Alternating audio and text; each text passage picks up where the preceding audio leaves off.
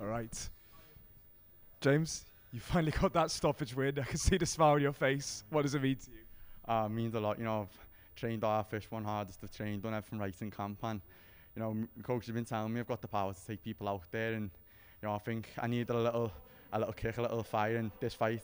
I've seen interviews of him, his coach saying they're going to beat me, it's a 50-50 fight, so I had that sort of drive, like I'll show you it's a 50-50 fight then, and I went on there and kicked on a bit. Feels good. I've been hearing that your opponent's been DMing your team as well, telling that he's going to beat you. Is that also the kind of opponent you wanted? Someone who's going to come to you, that's not just running around the ring the whole time? Yeah, you know, everyone knows your first couple of fights in boxing, it's against opponents you should beat, and it's hard to have the same motivation to try and take them out, but when I'm hearing he's coming in, he's going to try and beat me, they're saying it's a 50-50 fight, and you know, the amount of training I put in, the skill set I think I've got, I think it was like, I'll show you it's not a 50-50 fight, and I had that little bit of a chip on my shoulder going into it.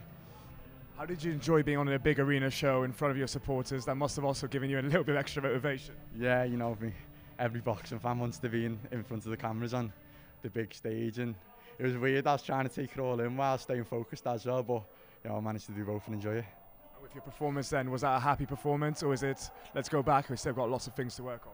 You know, it's a bit of both. There's times where I believed I hurt him a lot early in the fight, and I should have took him out a lot early, and my coach sit me down in the fifth, and so it gave me a little turn off, said take him out now, and you've got to listen to your coach. Look at your face, you look like someone who wants to get back in the ring right now. Is that your goal, be back in the ring as soon as possible? Yeah, keep putting me in, I keep performing.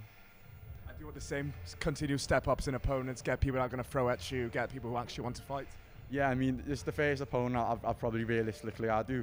He's come in there and he's going to try and beat me, and I think I've just produced my best performance off the back of it, so keep stepping me up and keep seeing what I'll do. Well, we look forward to seeing you again very soon. Thank you. Thanks.